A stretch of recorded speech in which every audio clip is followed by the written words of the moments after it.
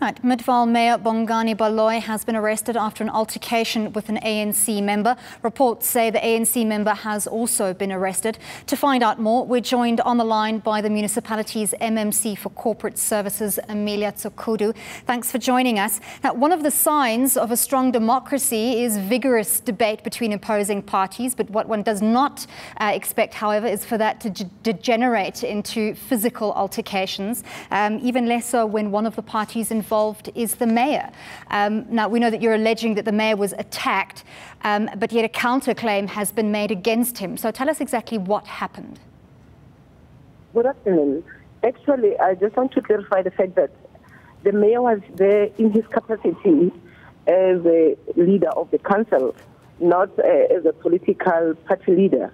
So we went there as a council. We had a meeting. These are scheduled meetings. But what was important about today's meeting is that it was prelude to our other day event. So while the mayor was presenting on the podium, a few people came singing, trying to disrupt him, and then that is where the attack came. He was attacked, and then we went to the nearby police station to open a case. And the person who attacked the mayor, who is known to ourselves, and who's not doing it for the first time, it was not for the first time that he attacked the mayor or members of the mayoral committee. He did come also to open a case. So both of them, according to what we were told by the SAPS, that they are both, they were both arrested, and they are free on a bail. But the mayor, because he was severely injured, is receiving attention in one of the medical institutions around here. So can you tell us about the mayor's injuries? He's receiving medical attention. Are his injuries serious or considerable? Yes, he was attacked, according to the police, they call it assault GBH. He was attacked with a stone, and then with some, physically, he was attacked physically and also with a stone.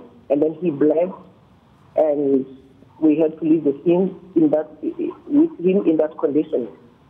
As I'm saying, he's receiving medical attention after the case was opened, because the perpetrator also opened a case against the mayor for assault. He said the mayor hit him with a mic. It's important to note that it is not happening for the first time. In Ward 6, about 2 years ago, in the same setting where we had an IDP meeting, the very person with the group, him leading the group, he attacked us. And the case was open, even though we don't know exactly. We don't have the details of what happened to the case, because it was a serious case like this, where there was a lot of damage to the municipality property. Like it happened today. A lot of the municipality property was maliciously damaged. Right, so obviously we understand that you can't name the perpetrator, but can you confirm for us whether he is indeed, as reported, a member of the ANC? Yes, he is a member of the ANC.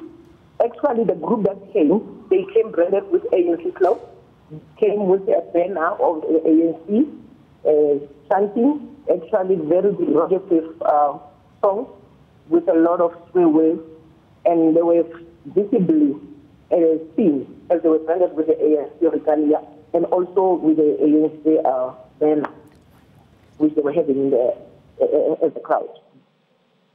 So we know that it's a highly contested area, history of allegations of corruptions. Do you think this kind of tension is just sort of normal in the lead up to elections next year? Obviously, we don't want anyone to be physically injured. That's definitely not normal. But do you suspect a more sinister agenda at work here? I think it is both, because looking at the history of what we have with this particular individual and the group, it happened during the time when we were doing this campaign work, and it's happening again. The unfortunate part is that he's attacking the whole municipality, maybe based on the whole GA municipality. Maybe, I suspect, maybe it is based on the political agenda.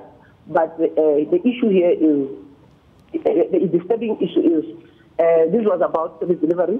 This was about elderly people who came and ordinary citizens, and then they had to watch when the mayor is attacked, because when they came, there was quite a lot of people who were seated waiting for the mayor to come and address them. And those people wanted the mayor to talk. Even when we suspect that the situation was fluid, the mayor wanted to just stay away because he started attacking other councillors. Everybody who was talking, he was attacking them on the basis of, he accused councillor of being a racist, that the apartheid time is over, it is now their time. I'm quoting his verbatim. So after that, that is when the whole issue got out of hand. After he attacked the mayor, he was the first one to throw a fist and a stone. And then all of the mayoral committee were attacked. And we had to leave the scene to run to the nearby police station. Right, thank you very much for that update. That was the Midvaal Municipality's MMC for Corporate Services, Emilia Tsukudu, giving us an update telling us that Mayor Baloyi is receiving medical attention after an altercation at a meeting.